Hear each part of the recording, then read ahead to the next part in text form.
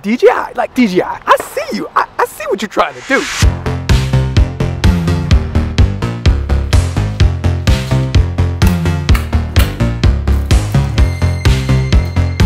Okay, now that I got my tea, let's talk about the new DJI Action. Oh, dang it.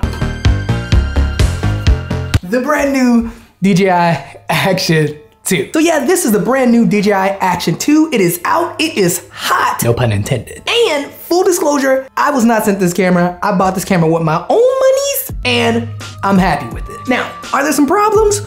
Yes, but I am legit like happy with the camera. And what's so interesting about the new DJI Action 2 is that it has the exact same sensor size as my favorite camera out here, Pimp. If you don't know, you better talk to somebody. It has the same sensor as the Dji Pocket 2. And now, although these two cameras are very different, it's still, like, it only makes sense to compare the two. Like, I mean, right? So let's do it. Let's do the DJI Action 2 versus the DJI Pocket 2. My favorite pocket-sized camera, hands down. Okay, so we are on the DJI Action 2, and we brought a little friend with us, the DJI Pocket 2. We're gonna put these two up against each other and see which one does better. Now, I already have a feeling which one's gonna do better, but we gotta do it.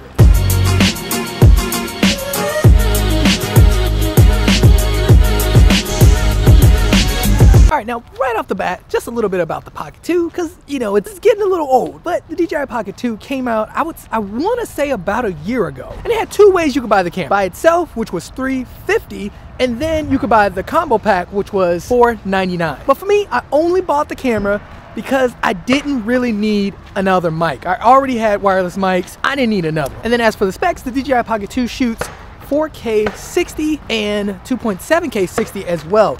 No 120, none of that. But it does shoot 1080p at 120. It also has like great microphones, digital zoom, and like the DJI Osmo Action 2, the Pocket 2 does not have replaceable batteries. But to be real, I've never had any problems with that. The battery life on the DJI Pocket 2 has been more than enough.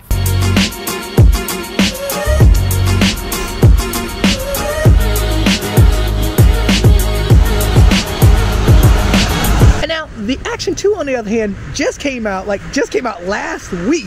It's a little bit more expensive than the Pocket 2, going for about $399, with another option of a dual screen module, which is going for about $519, which is kind of steep for an action camera. Now, with that said though, the Action 2 does have a lot more new tech in it. It shoots 4K 120, 2.7K 120, 2.7K with the option of horizon leveling, meaning you could turn the camera any which way and it'll still be straight, which is crazy with that level of quality. So you are getting a lot of new tech with the DJI Action 2, but do you need it? And also, is it a big difference? Because again, the DJI Pocket 2 is an amazing camera, one of my go-to cameras, and it was only $350. And now another big difference of the DJI Pocket 2 versus the DJI Action 2 is that the Pocket 2 has a mechanical gimbal, while the Action 2 works with a optical image stabilization.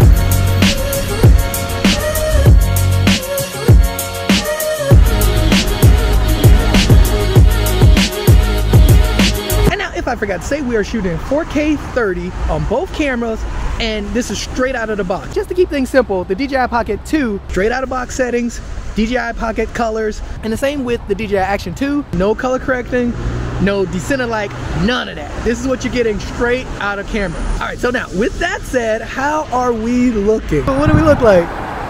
Which one looks better? Which one looks better?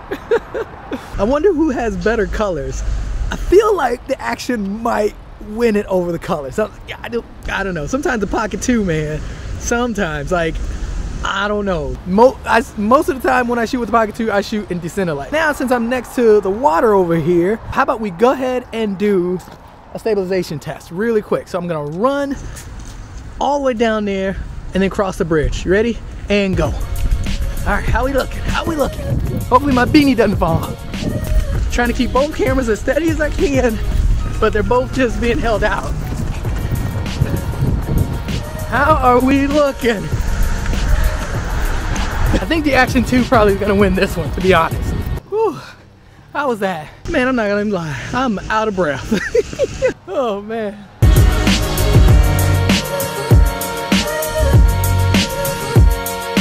Okay, let's do a quick audio test. Get away from the busy street. How are we sounding? This is the Dji Pocket 2 audio. How does it sound directly out of the camera? Dji Pocket 2 audio. And this is the Dji Action 2 audio. How does it sound? It sounded great when I did the review. I mean, I was like shocked at how good it was. And I'm only still using just the camera. I'm not using any module or anything like that, just the camera.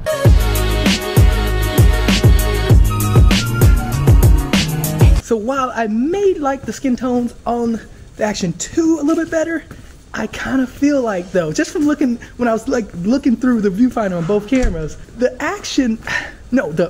Pocket looks a little bit more natural. When you look at the skies and like the trees, it looks just a little bit more natural. Yeah, I am curious. I just want to know which one is going to look better. Like which one's gonna have the better colors and which one's gonna just have the better image quality overall. Because it's tough, you know, because of the fact that they both have the same sensor size, but the Action 2 is newer.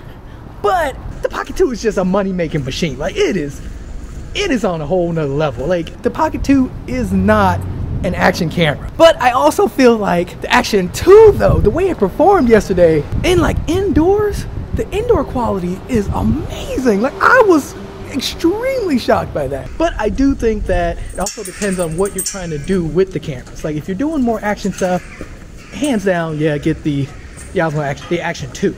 Or even the Osmo Action if you still want a great action camera but don't want to spend the money. I mean, but if you got the bag and you're looking for a new action camera, I would say get the Action 2. But if you're looking for something more a little traditional that has great stabilization, the Pocket 2 is the way to go. To be real, I mean, I was high-key nervous about this camera. I was not sure about it. I wasn't sure. But after looking at the footage last night, I'm sold. They did an amazing job. And yeah, I still haven't had any overheating issues. Just at one time. It does, again, that warm thing when it's charging, that's a bit weird. I don't know why new cameras are doing this nowadays. Don't get it, but yeah, it does get a bit warm charging. But overall though, man.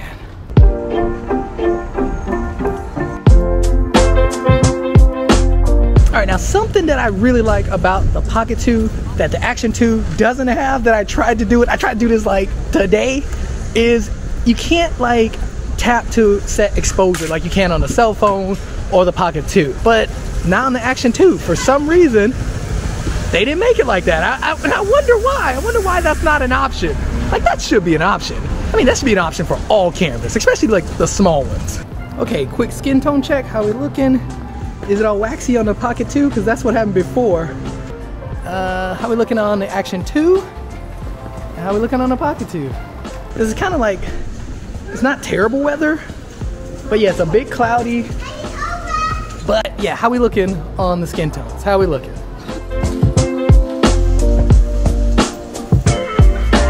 But I do think where the Action 2 like kills it is the technology. I mean, magnetic mounting and all that other stuff, like that's crazy. And the size of it all, but that also like makes me a bit mad just because the size of this camera, it is so small and they managed to put a Bluetooth wireless module in the camera. Why couldn't they do the same with the Pocket 2? Like what in the, I don't understand that. Okay, so you guys see that little place right there? That's like a dessert like pop-up, and it comes out like, I think it comes out around the holidays every year, and it's like freaking delicious. Go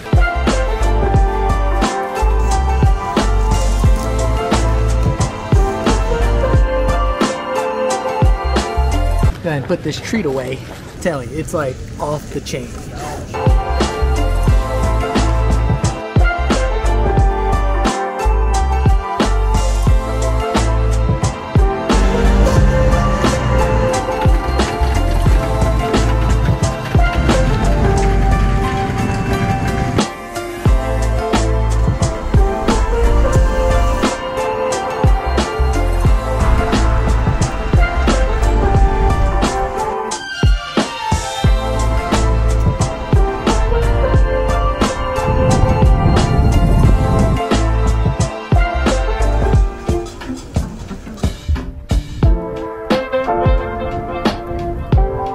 side note, can you guys see that? Look, right there, the lights are up.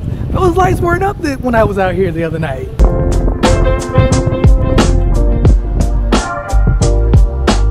All right, so now doing a walking test, kind of a vlog, like a late night vlog if you want to call it.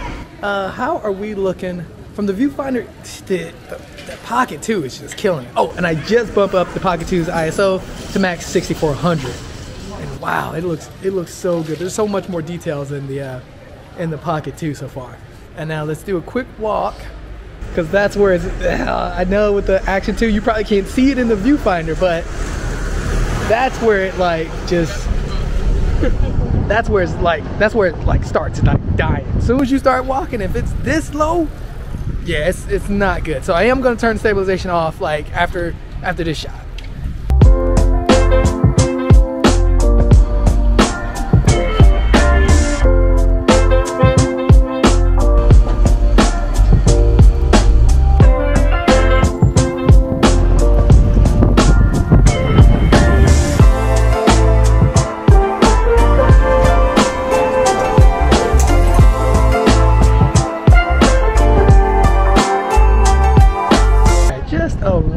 Check. Wow, it is really dark on the Action 2.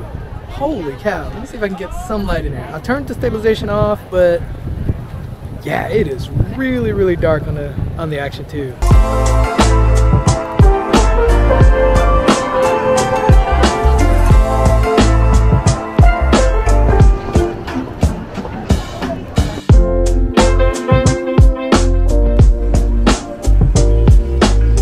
Alright, and quick side note, every time I use like the Pocket 2, I'm always, like, I know it's gonna look good, but I'm always shocked at how good it looks, especially in low light. It's just, it is an amazing camera.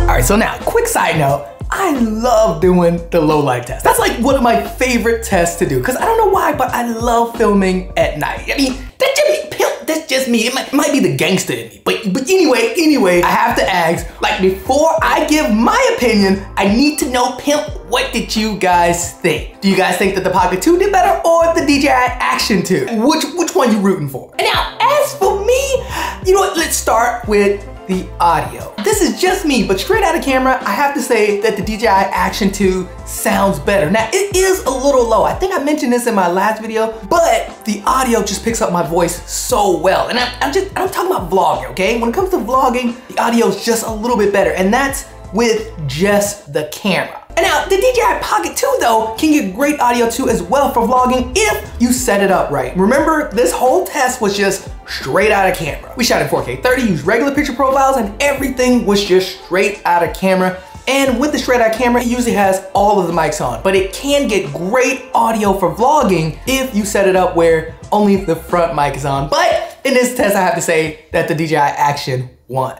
And the next test has to be stabilization. Now, stabilization is a tricky one because you can't use stabilization at night on these action cameras. Like, that's just, it's a no-go. Like, Pimp, hear me out, don't even do it. Like, you're wasting your time. And this goes for every action camera. Every action camera that you come across, Control C that and Control V that. I mean, just turn off the stabilization. So now, with that said, I would have to say, overall, it has to go to the Dji Pocket 2 because it has great daytime stabilization as well as low light stabilization. The optical image stabilization on action cameras just can't handle the Pocket 2's mechanical gimbal. Like, that's facts. So I'm calling the stabilization for the Dji Pocket 2. Now, Pimp, if it was different, like if we were just doing just day tests, then yeah, the Rocksteady 2.0 stabilization on the Action 2 is a lot better in the day. But that's not what we all about, Pimp. We do everything. We bring the smoke. I mean, you guys want the smoke, so we bring the smoke. So I have to call it for the Dji Pocket 2. And now next, let's talk about image quality. Now,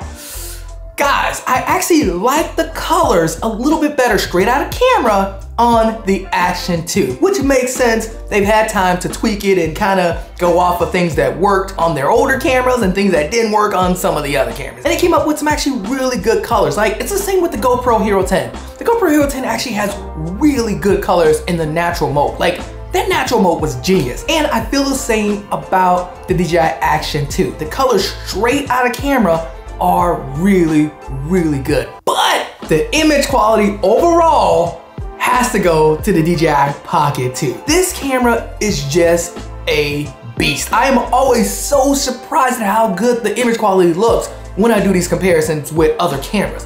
The image quality is just so good. Like, I'm just being real, pimp. I'm just being real. Overall, I gotta give it to the DJI Pocket 2. It has better dynamic range, it shows a lot more details, and it doesn't look super digital. And now it does have a digital look just like the DJI Action 2, but it's nowhere near as bad. So I have to call it for the DJI Pocket 2. Now, the DJI Action 2 does have a lot to offer. The magnetic mounting, the overall size of the camera, the 4K 120, which this cannot do. This is pulling it out, and is a good camera, but yeah, again, the Pocket 2 just takes it. But anyway, those are my thoughts. I would love to know what you guys think. Look at the footage and let me know what you guys think about the two cameras. Did I get something wrong? And if I did, just leave it in the comments below. And you know, I'm a boss, I'm fresh out, so I will get to you. But yeah, let me know if I missed anything, and let me know your thoughts. Like, I would love to know what you guys think. Like, seriously, I would love to know what you guys think on this comparison of the DJI Action 2